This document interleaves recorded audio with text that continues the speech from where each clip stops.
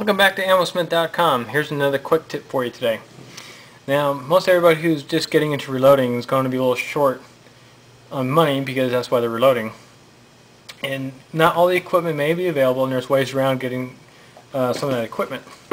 I got some dirty primer pockets here, and however, for the sake of argument, I don't have anything to clean it with. Well, use a flat tip screwdriver.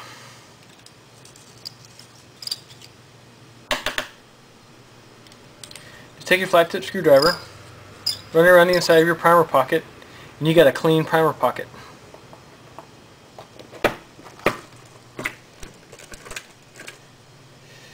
There's all kinds of neat tricks, and I'm going to share everything I can possibly share with you. And this is one that's a real money saver, or a time saver. If you want to clean your primer pockets but you don't have time to go out to the store, just use a flat tip screwdriver. Easy as that.